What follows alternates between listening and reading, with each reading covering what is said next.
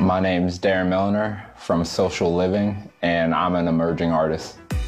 Art is what I would like to call a form of propaganda, and the style I use and incorporate with that art can be different depending on what I'm trying to express.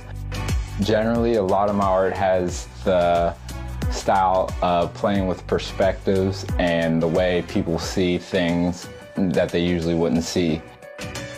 Showing my work in my community means a lot to me because that means that I'm sharing my experiences and my perspective with the people around me, the people who surround me in my neighborhood.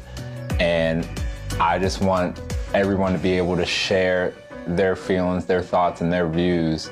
And doing it through art is how I do it.